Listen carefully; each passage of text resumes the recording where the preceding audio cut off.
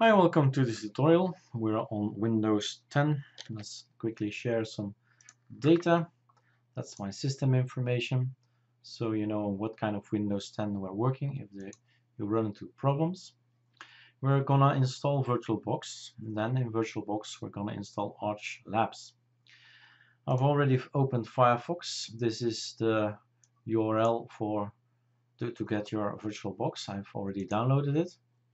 This is the website for ArchLabs, blog.wordpress.com. You'll find it online. And here you have this link, get ArchLabs, and it is here on SourceForge. So I've prepared all that. So everything is now downloaded.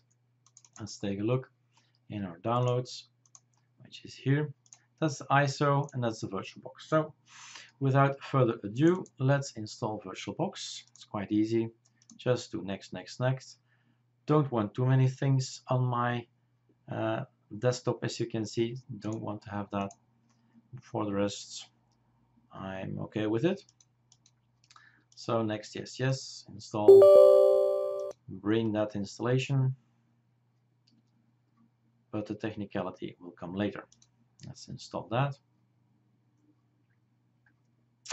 Done. Finish. You must restart your system for everything to be able to take effect. So sorry, but we'll have to cut the tutorial into two. Okay, VirtualBox is now installed. It asked me to reboot, so I'm gonna check if it is there. It is there. I'm gonna make it in here so I can always click on it. And now we have here, of course, in Dutch. So let me quickly check if I can change this one to English for you. Okay, well, so everybody can follow. Let's change to English. So file preferences, and there you have the language. Let's first take a look at new. So I want to install ArchLabs Yoda. I hope that's clear for you guys. 4.1 ArchLabs Yoda. New. So I'm gonna tell it's, whoops, caps lock. I'm gonna tell it's ArchLabs Yoda. He knows what to do, 64 bits. And now we are going to use our common sense, meaning we have 8 gigabytes, meaning I'm going to give half to the system here, half to Windows and half to ArchLabs. Okay, next, create, next, dynamically, and here I give more or less 15, 14, 15, it's enough. You can even go lower than that, but don't want to be too, well, it needs some gigabytes. Then we go to the technical part. We go into settings. We don't do anything yet here. We go first to settings and check out those. It's always the same. If it's on VirtualBox or Mac or Windows, it's the same. So you check out all these tabs, and the ones that matter are over here. We have 8 CPUs, so I'm gonna give 4 cores, well, not 8 CPUs, but 4 cores to the system and 4 to ArchLabs. Okay, that's that. Acceleration is already activated, so we can enable 3D, although I don't think that's having too much effect, but I'm activating it anyway. And that, for me, this is already enough. So I say okay, I finish this. This is a clean way of installing. All the settings are okay. So next time I have to run another distro, try another distro. So now you clone this thing and say, okay, this is gonna be ArchLabs Yoda, but we have to give it a new name. So I'm gonna, it's actually 4.1. So next, it's gonna be a clone, a full clone of this one up here, and you can always change the name here, just ArchLabs, and this is empty. So this is for me a template. That's the way I work. It doesn't matter, right? You can do whatever you want. So this is my template. Well, let's call it template. Okay, so you can clone it, and then you install Linux Mint and then install Ubuntu, then you install Solus and whatever, any distro is possible. This is my settings. I have a CPU, I have the memory, and so on and so on. So starting from this, I can always copy. And then you load something into the drive, choose disk image, download ArchLabs, okay. And now the fun starts. Let's maximize, start, and see what happens. Well, maximize was not a good idea. Actually, we need to maximize this one. Now we get the first installation. Now we get all these pop-ups, read them, and then get rid of them. Here, do not show this message again. Click on here, read it, don't show the message again, and capture. And now we have a choice. So we have to install ArchLabs. Of course, there's only one choice here, and that's the first one. Enter.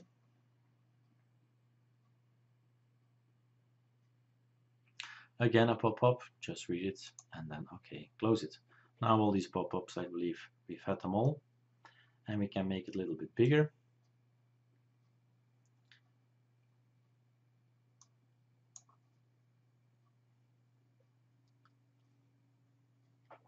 And in about 15 seconds, ArchLabs is booted. Here we are. If you don't want to see this, we can get rid of it, but it's a live CD, so it's going to show anyway. So there are two things that happen. We have this ArchLabs hello that says, okay, who we are, where can you find some information, tutorials, chat room, forums, get involved, development, and donate. So actually, we get that as well when we boot later on.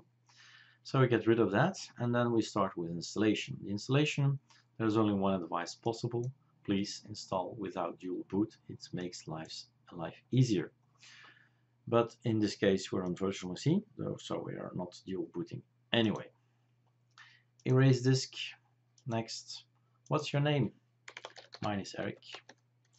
I'm gonna call it Yoda, and I'm gonna give it a password. I'm always logging in automatically without asking my password. Nobody touches my computer at home. And next. And that's it. Now the machine will run about 3 minutes. So I have to fill 3 minutes and talk about ArchLabs in the meantime. No problem there. We just go to several sites I can advise you to go to. Well, first off, we have here some links, ArchLabs. So this is our website, and the website's ArchLabs Linux has been updated because we've just released 4.1, so the Yoda release, and you can go and check out what it says, what we've done. We've done some releases already, and we finished with the 4.0, and we had some topics in our roadmap. We said we want to fix this, we want that, we want that.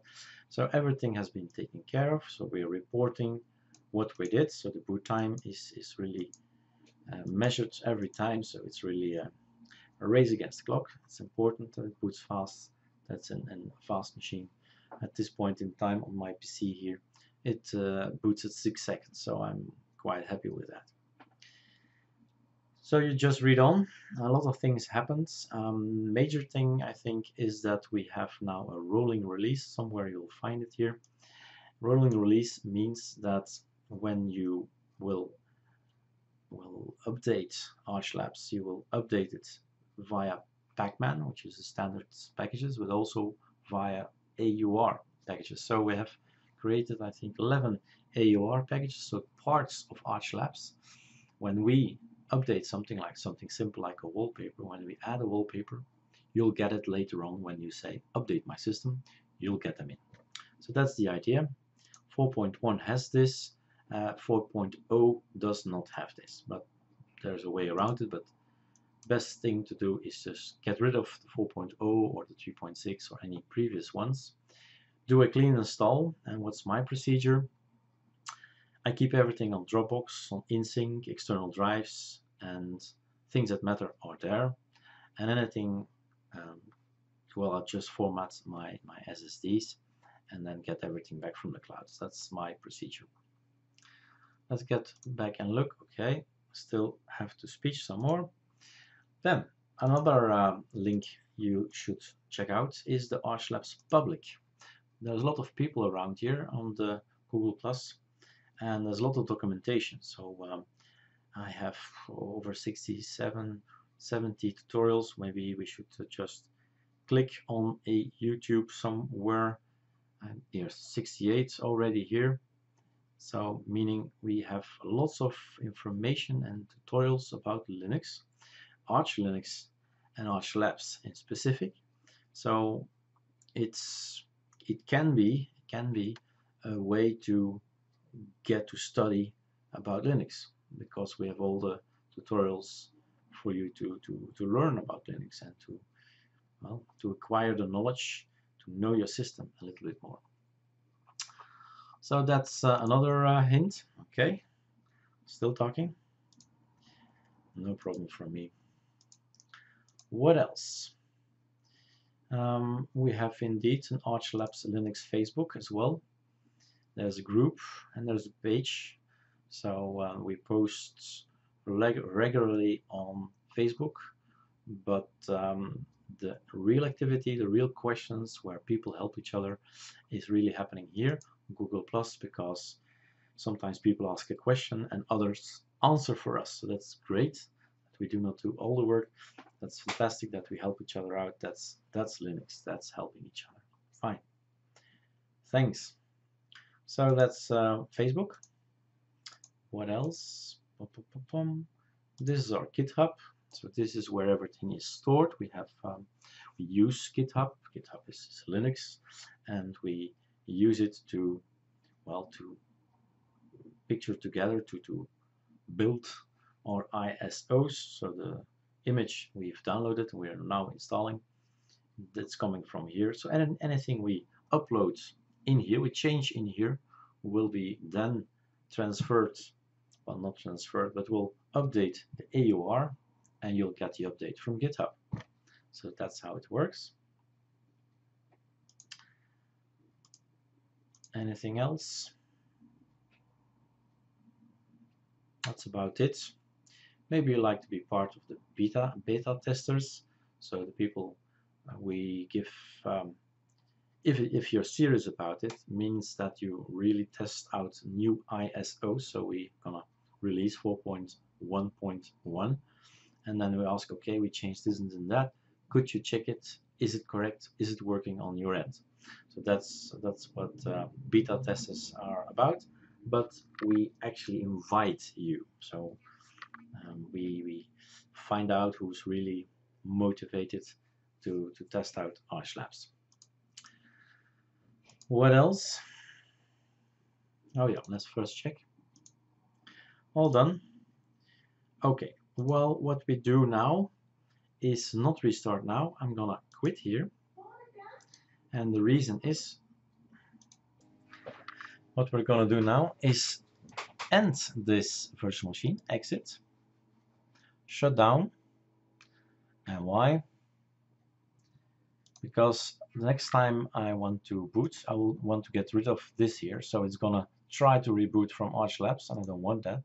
So now I want him to boot from the SSD, the SATA port here, the hard disk. So there you go. Take a time machine, timer, and see how long it boots on VirtualBox.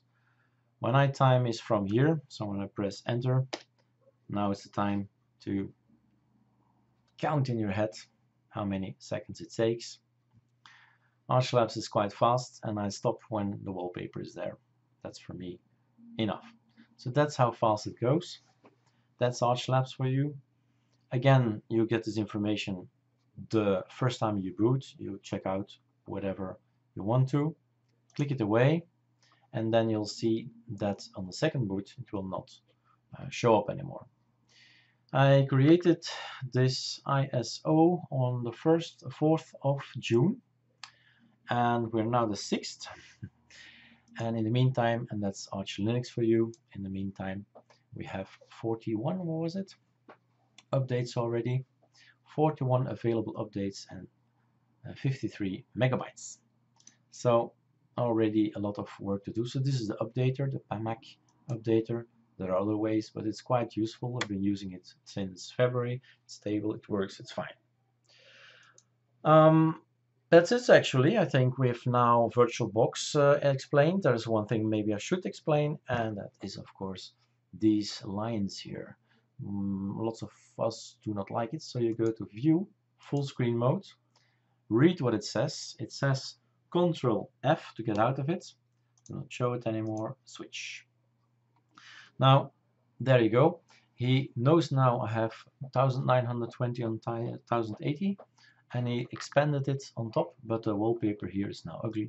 Doesn't matter. It's just a wallpaper. So choose wallpaper, wall, apply, close, done. And there you are. Getting back out of it, Control F. And now our tutorial is finished. Enjoy.